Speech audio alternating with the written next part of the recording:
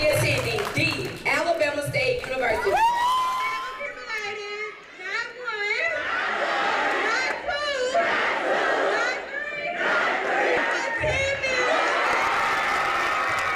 Smiles, cheers, and claps.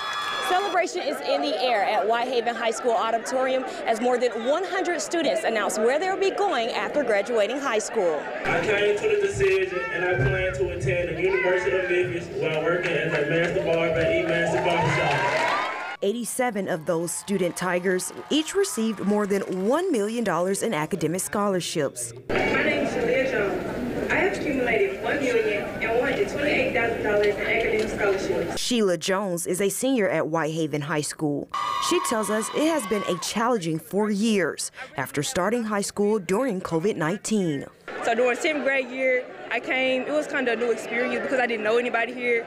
Junior year, I started getting more comfortable, and now my 12th grade year, I'm in and off at the Tiger. She will be attending Clark Atlanta University in the fall with a scholarship in fashion, something her mom is very grateful for. You know, with the FAFSA, we're having a lot of hiccups and hurdles and everything. It's going to help the pocket out a whole lot. So greatly appreciative of that. Principal Vincent Hunter says this is what Whitehaven is all about.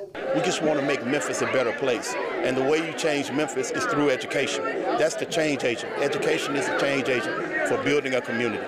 In Whitehaven, Jessica Knotts, WREG News, Channel 3.